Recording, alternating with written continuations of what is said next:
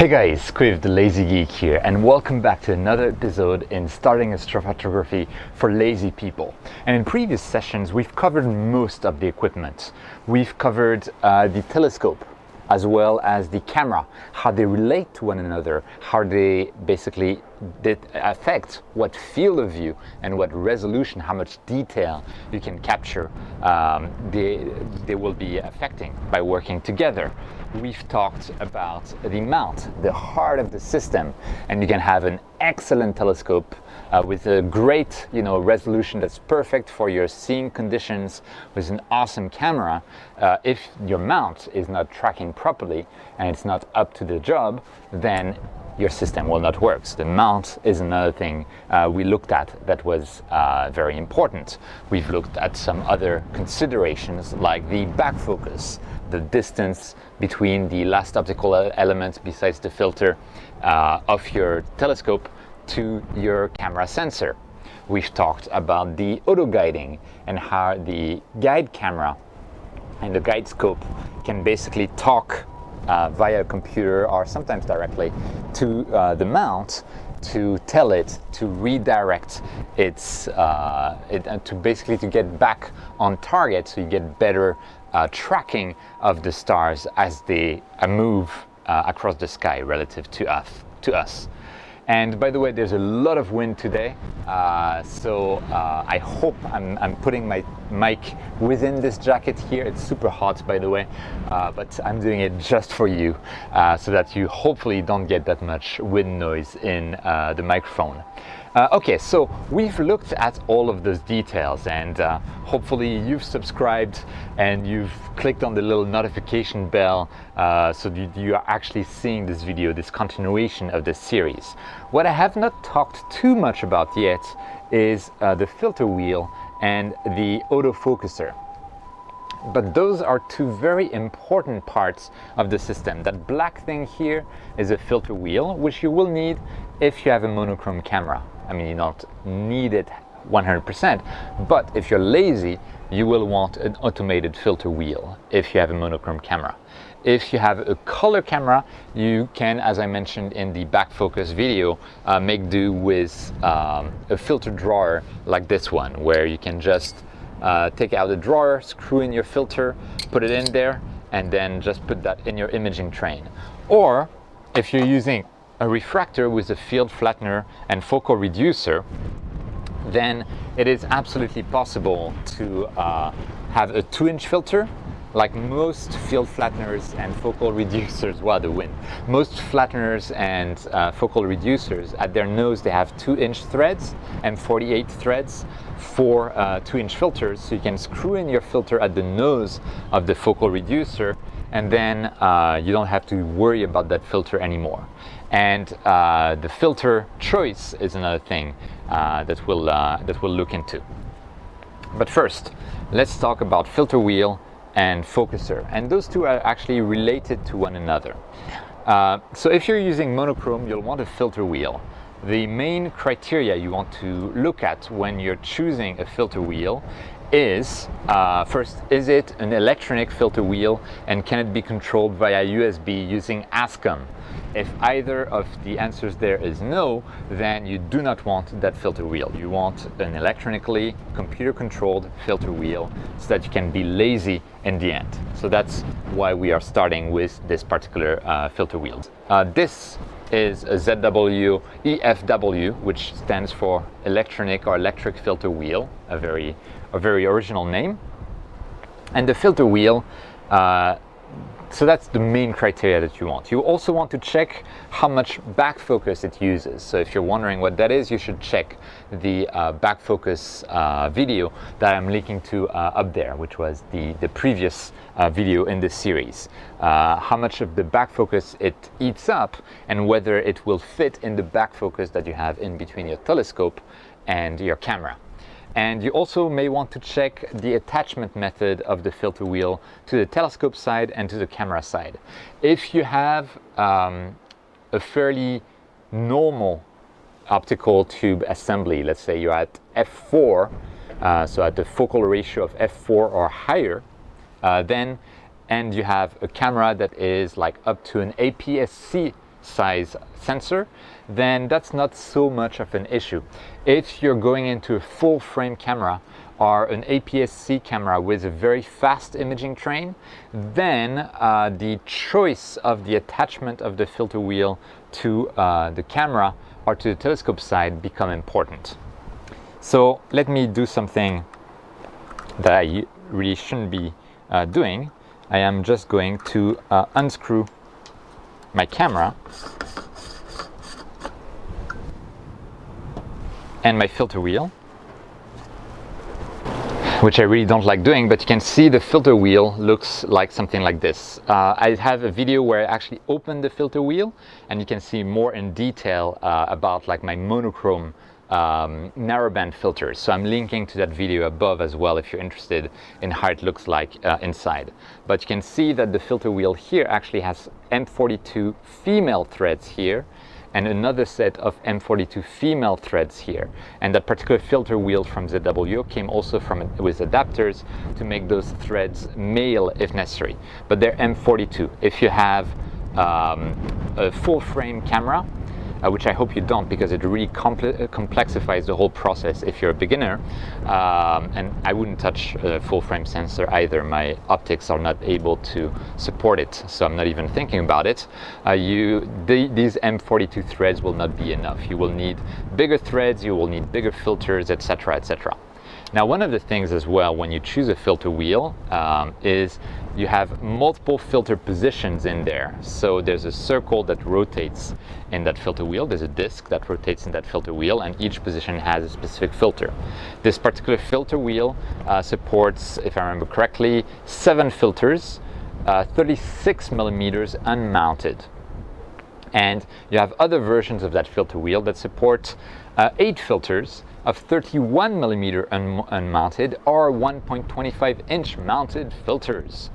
And you have a more recent filter wheel from ZW for full frame cameras that supports 2-inch filters.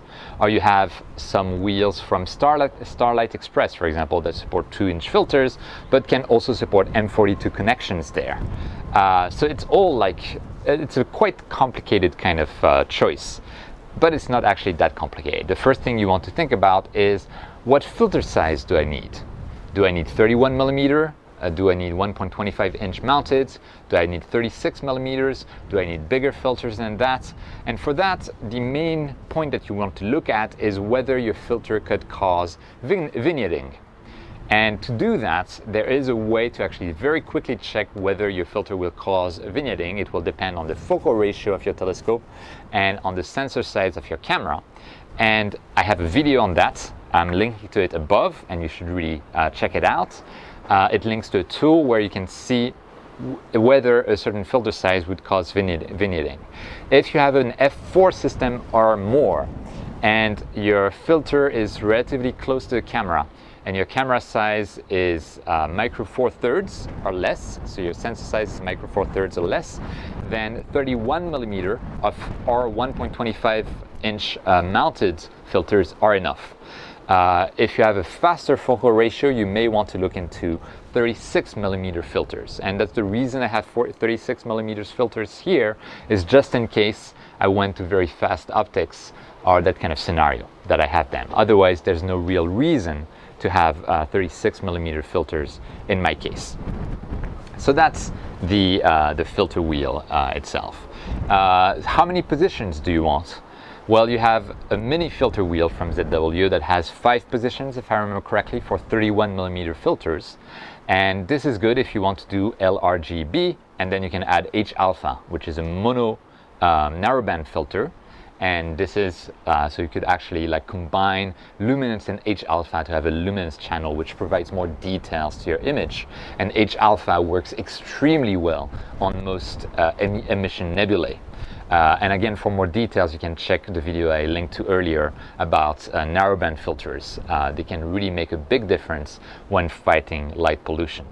And then, like the RGB filters for red, green, blue, they're basically pieces of glass that are tainted red, green, and blue colors, and they let only one of the only red, green, or blue through.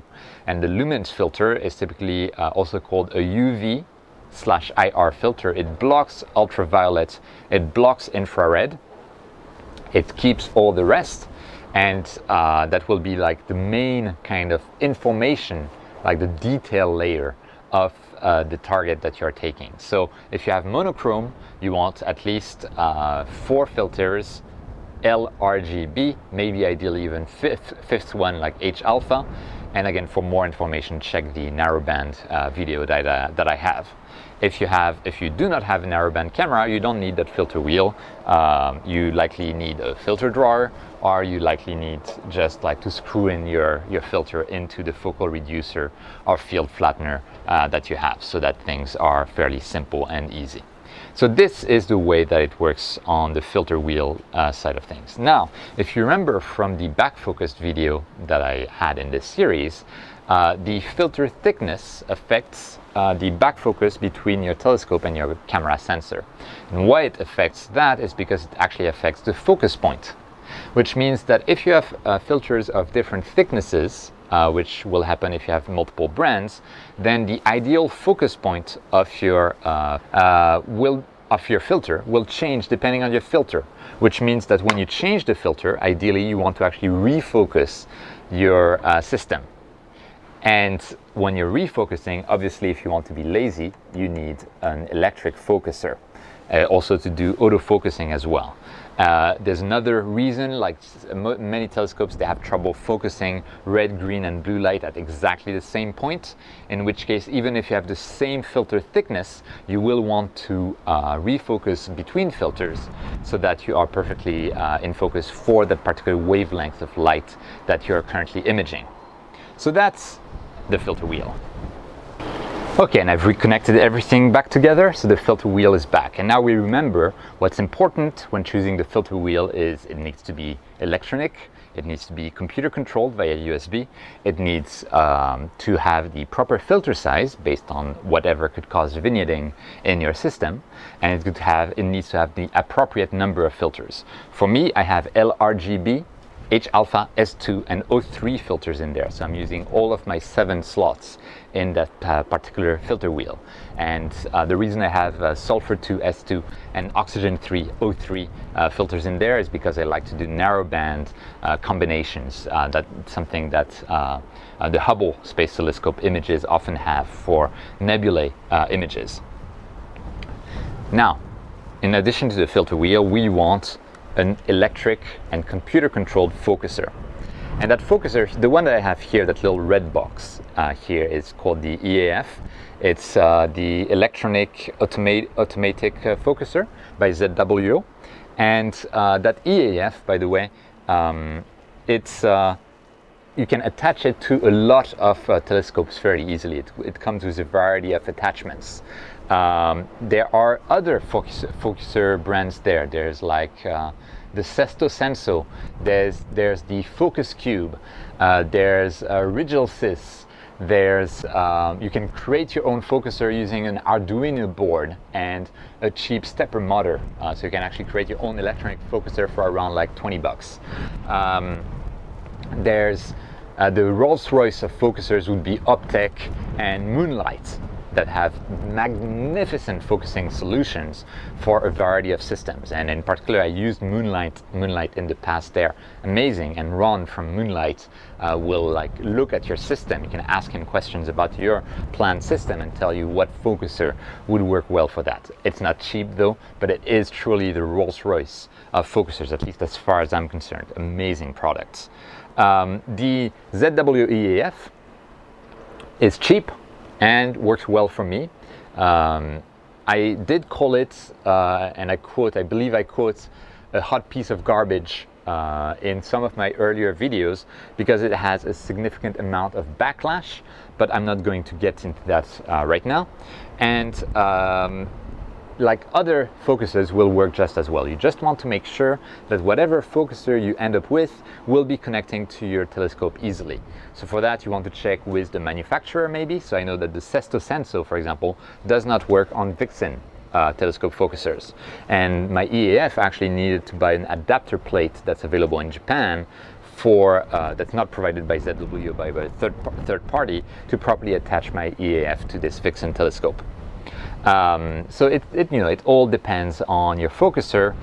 So that focusing mechanism here and the electronic focuser that you choose. So make absolutely sure that you'll be able to connect your focuser to your telescope. And besides that, there's really not too much to look for in the focuser that you buy.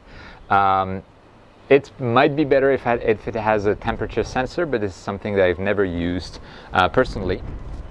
I prefer to just refocus throughout the night when the HFR changes dramatically, or when after a certain period of time has elapsed. Sorry, but it does give you more flexibility if you have the temperature sensor in the focuser. The reason being that when the temperature changes throughout the night, the metal in your telescope, for example, will expand or contract a little bit, and that tiny bit is actually enough to put you out of focus. Even the optical elements themselves can be subject to that. So you'll see like lenses with a lot of glass in there are quite subject to that temperature focus shift. So with that electronic focuser, once you've attached it, it will basically you have a motor that will rotate this particular knob here, and thus change the focus, the distance between my camera and the actual telescope tube itself. And with that, I can focus, and I can also do auto-focusing, which is super important. And I can do what is called filter offsets. Remember how I mentioned that the thickness of your filters, or even the wavelengths of light that they let through, can affect the focus point? Well, you can measure how much each filter affects that focus point, and set up focus offsets, saying like, okay, if it's this L filter, and if I go from my luminance filter to my red filter, I should move this focuser by 7 steps in the in direction. That's what the focus offset says. And if you program that, when you change filters, you don't need to autofocus, you just need to move the focuser by a certain amount of steps. And it all works great. So one of the things though with the focuser, when you're choosing it, you want to double check the reviews to see whether they are getting accurate autofocus and repeatable autofocus. And I will add, there is one thing you want to avoid at all costs. I don't care how cheap it is. If you want to be lazy and unfrustrated, do not get a DC focuser. You'll see that focusers come in two varieties. Some is a DC motor, and others with a stepper motor. And in particular, those with a stepper motor, they have something called absolute positioning. And if you want reliable autofocus runs that are repeatable and frustration-free, you absolutely want a stepper motor with absolute positioning. You have some focus controllers that simulate absolute positioning with a DC motor. Yes, it can kind of work, but it's a source of frustration, and I do not recommend that. I recommend a true stepper motor with absolute positioning of the focuser. So make sure that is the case before buying. All of the focusers that I mentioned in this video are like that. If you do not know what the difference between a DC motor and a stepper motor is, basically a stepper motor can rotate by steps, as its name would imply, one step at a time, and you can actually tell it to rotate a certain number of steps, and you know exactly what impact that will have on your focus. And you can say like, okay, I was on step 250, I went to step 257, come back to step 250, and it can do that on its own. A DC motor does not have a concept of step. It only has the duration and the voltage, more or less, that you apply to that focusing motor, and a pulse that you send will move the motor by a certain amount, but that amount actually will depend on the temperature of the motor as well. It's not fully reliable. It can work, but honestly, just spend the $100 more to get even this ZWEF. Another thing with focusers is backlash and slippage. Backlash is when you reverse the focuser directions, then there's a little bit of time before the gears of the focuser are engaged again, and before the focuser actually starts rotating.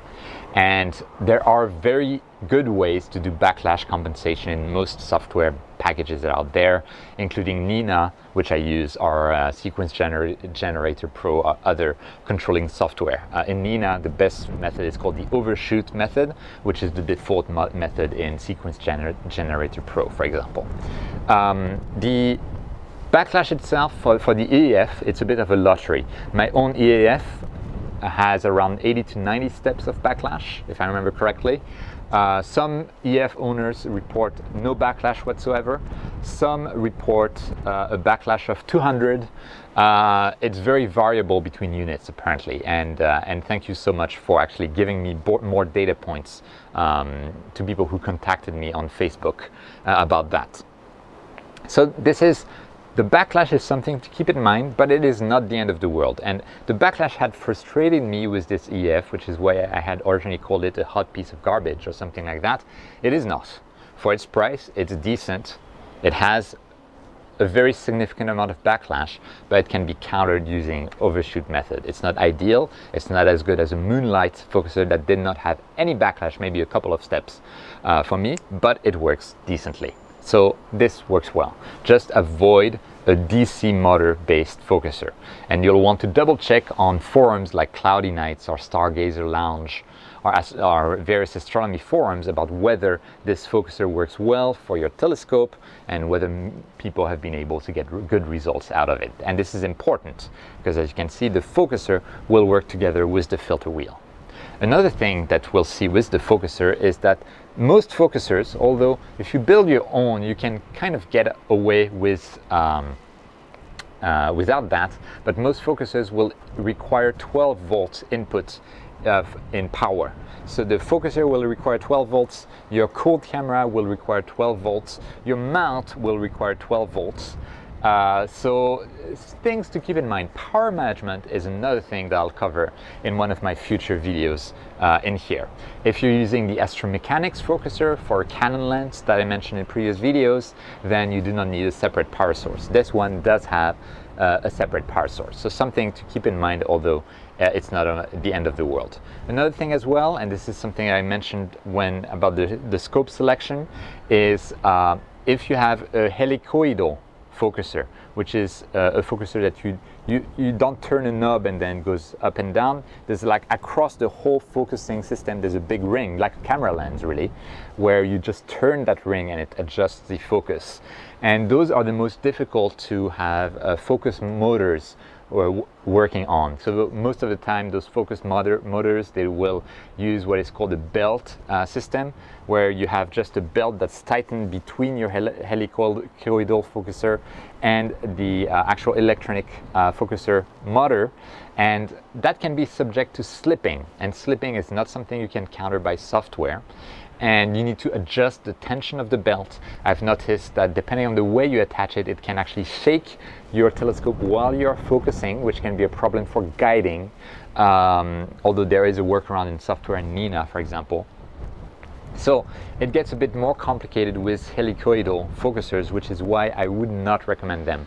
I would recommend a system with a Crayford or rack and pinion type of focuser like we have here, a knob that basically changes the distance directly, and then you can add the focuser on top.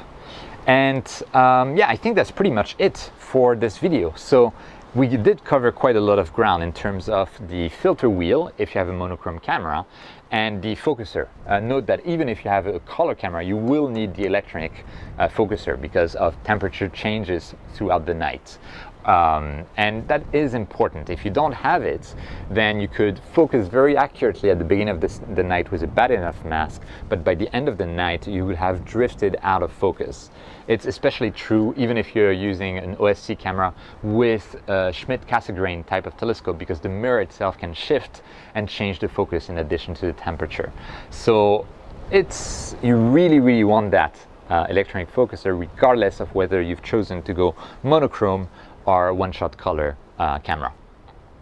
And so that's it for this session. Thank you so much for watching. I hope it was a useful session. If it was useful, if you liked it, please click on the like button below. Please also feel free to go down into the comments and give me any input you have with regards to filter wheels and electronic focusers.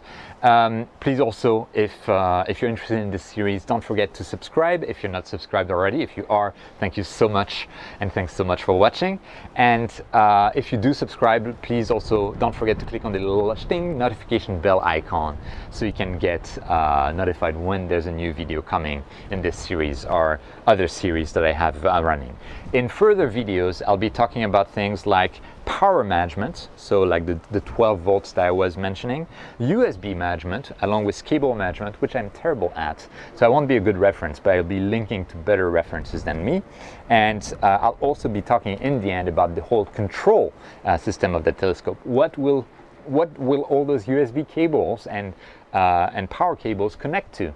And it could be a PC, it could be an integrated solution like the ASI Air, it could be a Raspberry, another non-integrated Raspberry solution based on a distribution called Astroberry, or it could be a simple Windows PC, which is what I used with Nina, or a Sequence Generator Pro.